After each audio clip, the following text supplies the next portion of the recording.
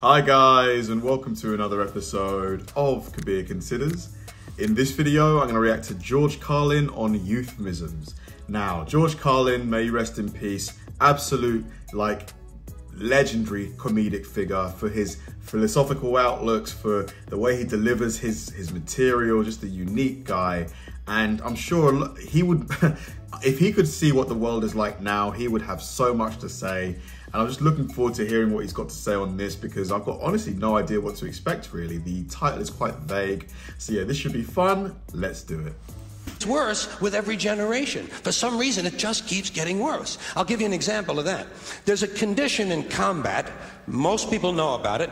It's when a fighting person's nervous system has been stressed to its absolute peak PTSD, and maximum, right? Can't take any more input. The nervous system has either snapped or is about to snap.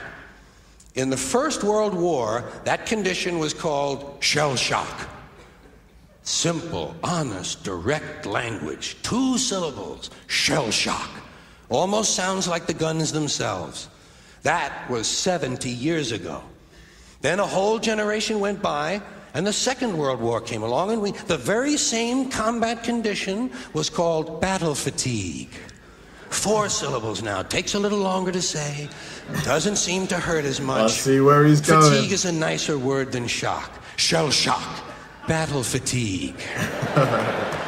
Then we had the war in Korea, 1950. Madison Avenue was riding high by that time. And the very same combat condition was called operational exhaustion. Hey, we're up to 8 syllables now. And the humanity has been squeezed completely out of the phrase. It's totally sterile now. Operational exhaustion. Sounds like something that might happen to your car. Then, of course, came the war in Vietnam, which has only been over for about 16 or 17 years. And thanks to the lies and deceit surrounding that war, I guess it's no surprise that the very same condition was called post-traumatic stress disorder. Still 8 syllables, but we've added a hyphen. And the pain is completely buried under jargon. Post-traumatic stress disorder. I'll bet you if we'd have still been calling it shell shock, some of those Vietnam veterans might have gotten the attention they needed at the time. I'll bet you that. I'll bet you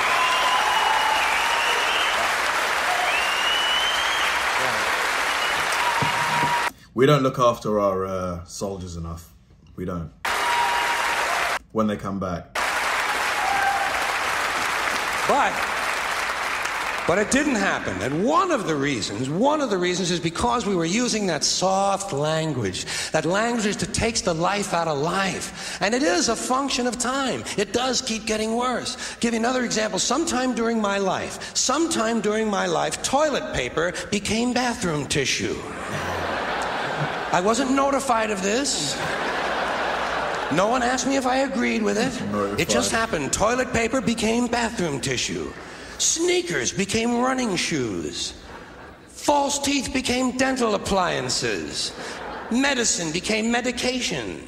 Information became directory assistance. The dump became the landfill. Car crashes became automobile accidents. Partly cloudy became partly sunny. Motels became motor lodges. House trailers became mobile homes. Used cars became previously owned transportation. Room service became guest room dining. And constipation became occasional irregularity. When I was a little kid, if I got sick, they wanted me to go to the hospital and see the doctor.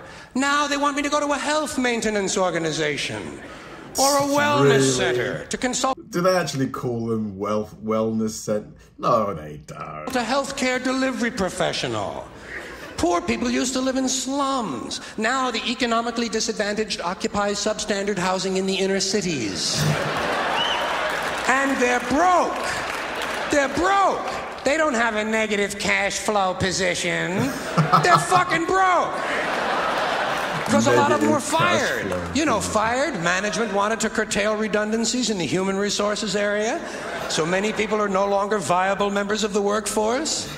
Smug, greedy, well-fed white people have invented a language to conceal their sins. It's as simple as that. The CIA doesn't kill anybody anymore. They neutralize people. Or they depopulate the area. The government doesn't lie. It engages in disinformation. The Pentagon actually measures nuclear radiation in something they call sunshine units. Really? Israeli murderers are called commandos. Arab commandos are called terrorists. Contra killers are called freedom fighters. Well, if crime fighters fight crime and firefighters fight fire, what do freedom fighters fight? They never mention that part of it to us, do they? Never mention that part of it.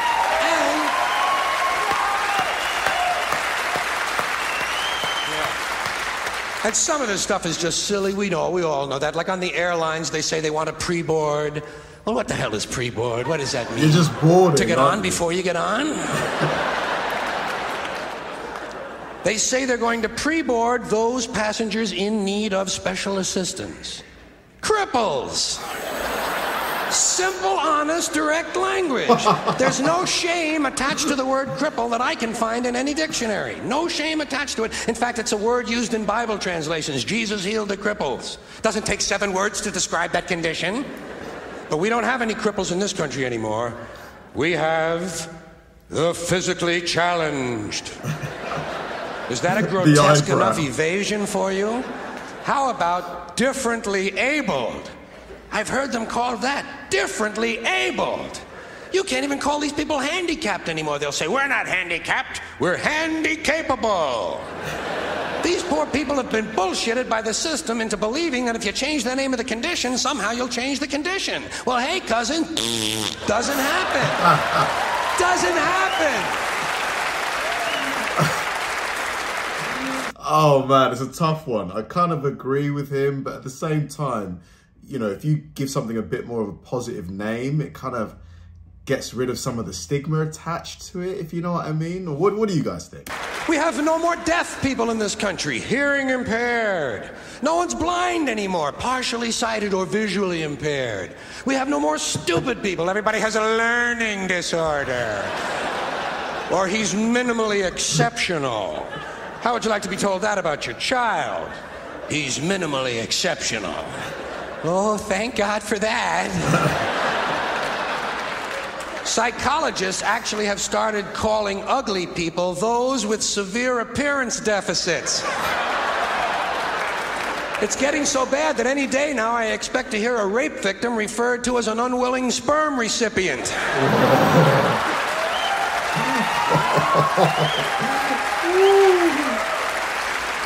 He's dropping some bombs here. And we have no more old people in this country. No more old people. We shipped them all away, and we brought in these senior citizens.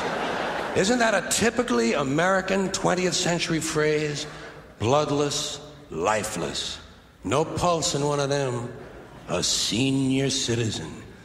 But I've accepted that one. I've come to terms with it. I know it's here to stay. We'll never get rid of it. That's what they're going to be called, so I'll relax on that. But the one I do resist, the one I keep resisting, is when they look at an old guy and they'll say, look at him, Dan. He's 90 years young.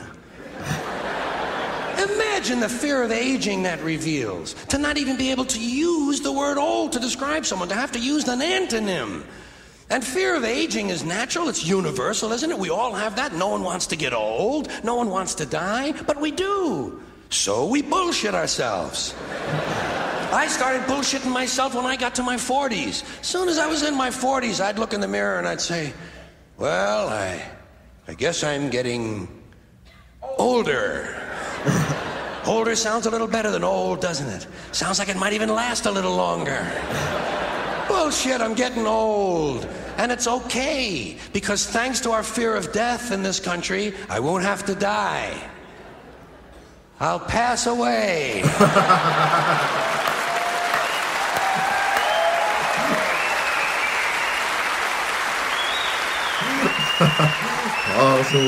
Or I'll expire like a magazine subscription. If it happens in the hospital, they'll call it a terminal episode. The insurance company will refer to it as negative patient care outcome. And if it's the result of malpractice, they'll say it was a therapeutic misadventure. I'm telling you, some of this language makes me want to vomit. Well, maybe not vomit. Makes me want to engage in an involuntary personal protein spill. Ah, George, what a legend. Honestly, so funny, yet he packs in so much truth into like his stand-up. Just incredible stuff. And to think that was probably recorded at least 20 years ago, year 2000, maybe earlier than that, 90s. Just crazy, ahead of his time. If only he could see what the world has become, I'm sure he'd have a lot more material. Thanks for watching, guys, and I'll see you in the next one.